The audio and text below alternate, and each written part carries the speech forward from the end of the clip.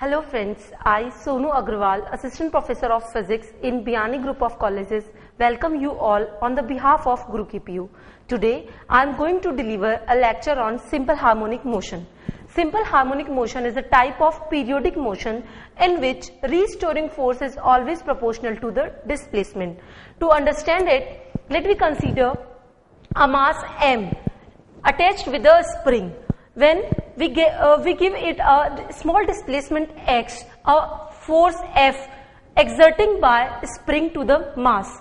This force is known as restoring force and this is always proportional to the displacement x. So we can write it F is proportional to minus x.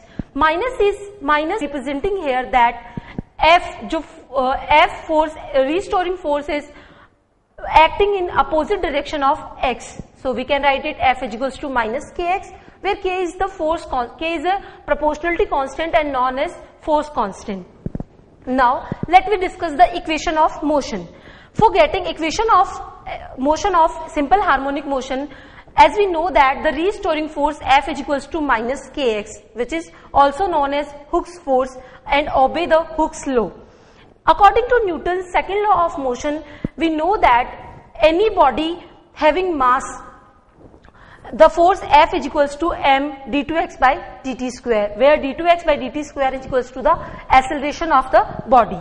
So these two forces are equals to each other, so we can write it m d2x by dt square is equals to minus kx. On solving it, we get an equation d2x by dt square plus omega naught square x is equals to 0. This is the second order differential equation and known as the equation of S.H.M.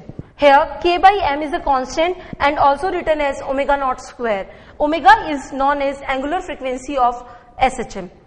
Thank you for watching this video. For more details and video lecture, you can visit our website www.gurukpo.com.